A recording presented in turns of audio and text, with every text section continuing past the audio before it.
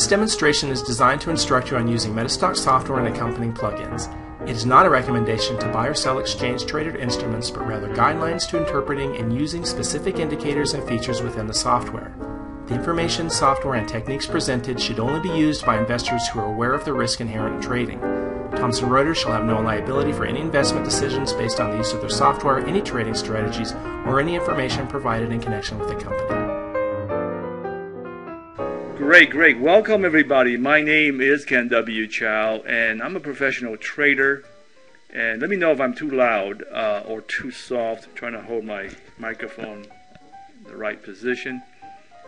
Hello everybody. I've been trading on and off for about almost 20 years. Graduated from UCLA with a degree in engineering. And what I would be I'm going to be sharing with you are some of my trading techniques that are simple, but yet it makes logical sense, and you can see how you can improve your own trading with this. And I'll show you my some of the more powerful tools that I've been using. Okay, now I call my trading methodology superstructure trading, and you'll see why in a second. The market has no structure, as you know. We need to give it some sort of structure. And when you put enough structures and supporting structures, you will come to what I call a superstructure. And that's when you have a lot of good patterns helping you out. Okay. Now, let's talk a little bit about what today's presentation is. We will start with the presentation, and I will read the questions and I'll answer those questions during after my presentation. But today's presentation is we're going to talk a little bit about superstructure trading. We want to talk about what it is and the exclusive approach for real success. Now, the exclusive approach, you'll see lots of examples, chart examples, using some of the good charts here with MetaStock. And you'll see what I mean after we're done. Now let's talk about the three main approaches to trading. The first approach, of course, is the fundamental analysis. You know what that is. You listen to CNBC, you hear unemployment reports going up, and real estate prices are going down. Therefore, let me short the stock market. Well, that's fundamental analysis. Not very good with timing, not very much of precision. Now, if you're a long-term trader like not George Soros, George Soros also talks about macro by Warren Buffett. Warren Buffett buys some things for years, and that would work if you look at it from a very macro perspective, but not very good for short-term trading. Next, we have technical analysis. That's when you use moving averages, indicators, oscillators, MACDs. Those are okay. I find they are lagging, so they're not very useful from that perspective. Okay, and there's a third way of trading, and that is chart reading. Now we're going to be talking about chart reading today. Traders of 100 years ago, they read charts. They did not have a lot of fancy indicators helping them out. It's basically price action and chart reading. Now that's the truth. Price is truth. It's not something derived from price like indicators. So we're going to talk a lot about chart reading, and that's what superstructure trading is based on. Okay, now let's talk about the superstructure trading exactly. What is that? We want to look at two main things when we are reading a price chart. Okay, and as you'll see, we're reading a simple price chart. We're not talking about candlestick charts or line charts or tick charts, nothing fancy. Your basic price chart is what we use. We want to determine the trend direction.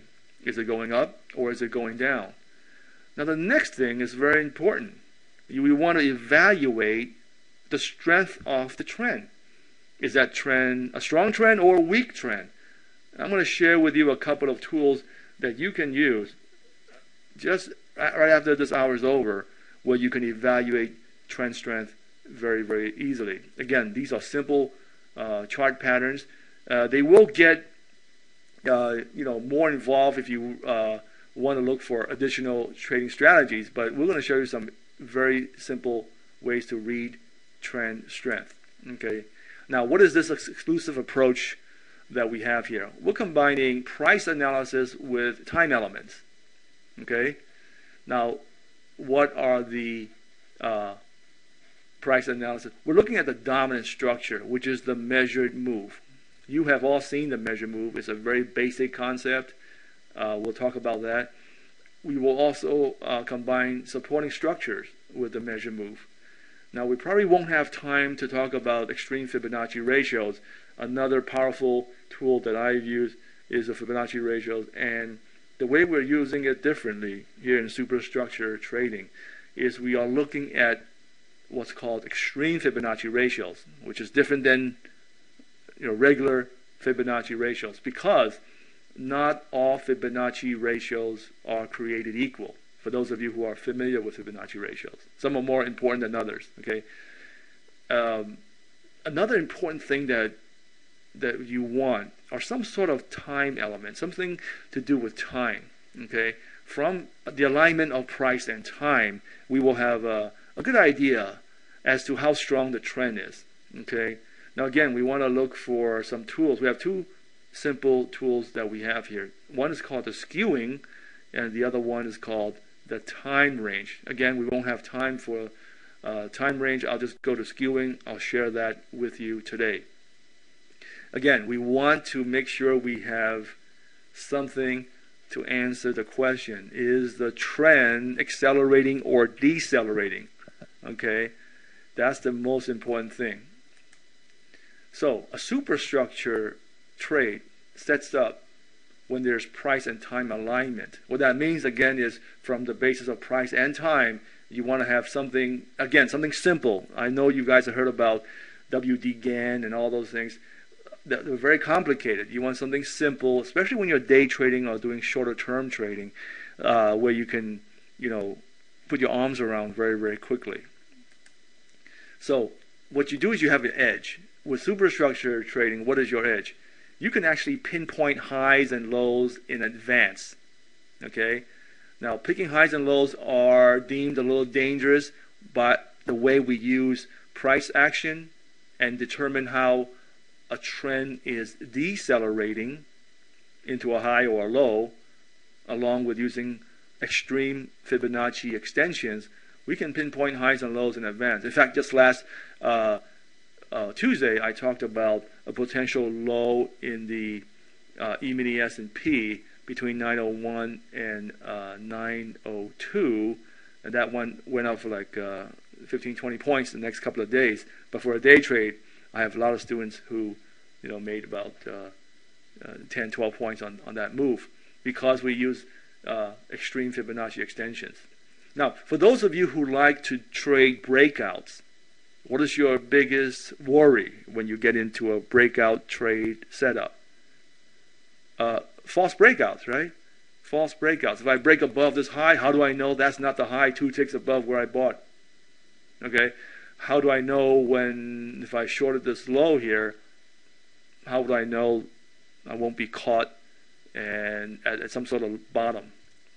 You want to look for situations where the trend at the breakout point, exactly at that very point, is showing acceleration.